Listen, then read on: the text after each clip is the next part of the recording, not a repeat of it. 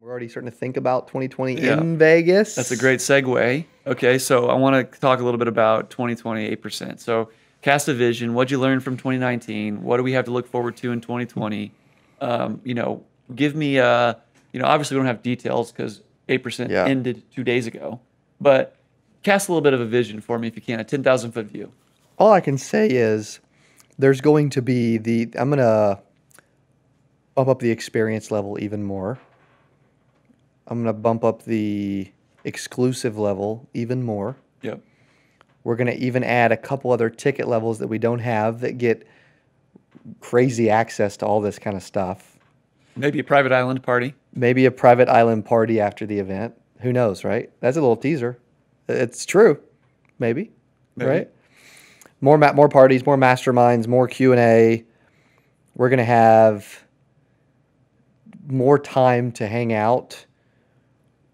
I'm also going to bring in, it's crazy to say, the speaker lineup is only going to be better. It's going to get better. Yeah. I hate to say that. No disrespect to anyone that spoke at 2019 because it was ridiculously awesome. I think we can make it even better. I just do.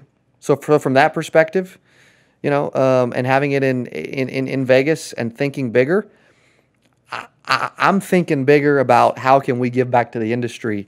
How can this, my purpose and my thought for 8% 2020 is I want so much attention, value, and it to be the most ridiculous experience someone's ever had that in July of 2020, it echoes through the entire industry that if you do not come to this moving forward, you won't make it.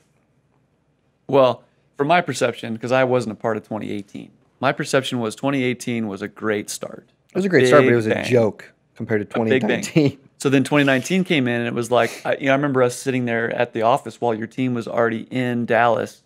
I mean, you were kind of like, why are we not like super crazy busy? What's going on? Because it was under control. It was excellently put together. I mean, sure, there was some curveballs, but really not that many. Right. It wasn't like ever like any bit of panic or anything. So I feel like you got your feet under you, and we got our feet under us. And now it's just time to scale, dude. It is, man. We've learned enough. We've made enough mistakes. I'm going to keep making mistakes. That's just what I do. That 2020, the third year, I've learned enough to scale it. Yep. I've learned enough to 10x the experience that was 2019. You know what I thought was interesting? We're thinking about some crazy creative stuff that will blow people's mind when we release it. And we're still not thinking big enough.